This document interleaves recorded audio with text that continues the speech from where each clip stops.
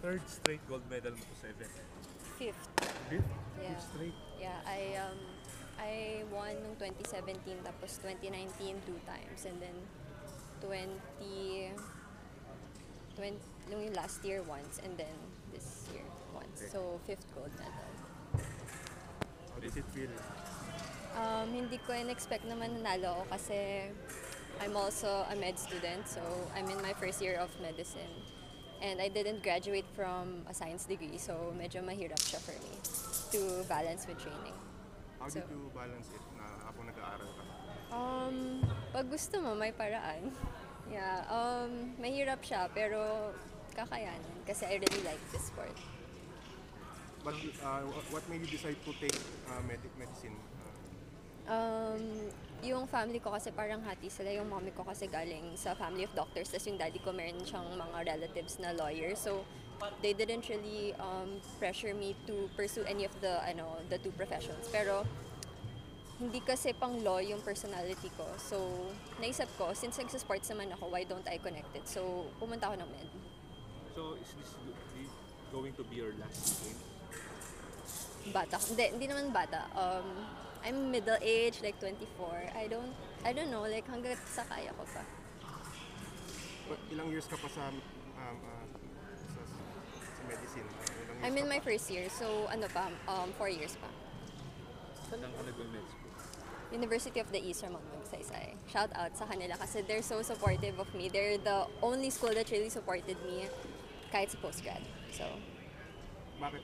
Could you elaborate? But yung sinabi mo yun, bakit okay lang sila na nag-train yeah, ka rin? even before I decided to go to that school, kinausap ko na yung dean and sinabi niya, yeah, just tell us kailan ka aalis, we'll give you an excuse, ganun. Kasi mahirap usually kapag college, kapag post, it's really hard to get excused. So, nagulat ako, they were very, very lenient sa sa reason ko, which is it's excusable naman kasi it's to represent the country. So, yeah. Agatha, hindi ka ba na-pressure na running third ka no first mo? I was really happy with that result kasi hindi ko talaga in-expect na magto-top 3 ako. I've been training hard naman pero yung nasa utak ko din is yung backlogs ko sa school. Tapos, nung pag-alis ko kasi galing Pinas, everyone was expecting na I would win pero ako, I can't even expect myself to win. So, parang sobrang hard niya i-manage mentally. So, I was really happy na nag-third pa ako. How's your day like ba sa Pilipinas yun, nung nagtitrain ka at the same time studying? So hard.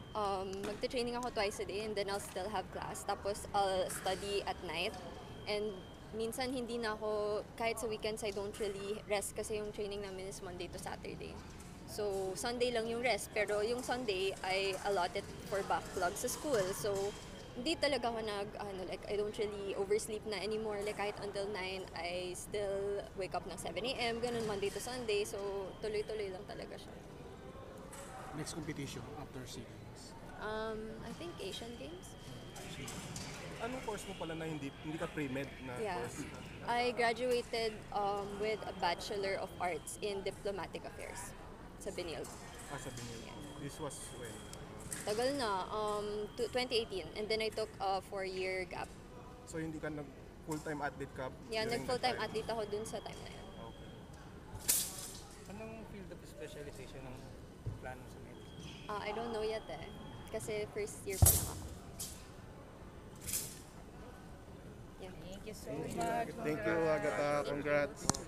Picture? Pakisign sa pang ilan mo? Fifth goal.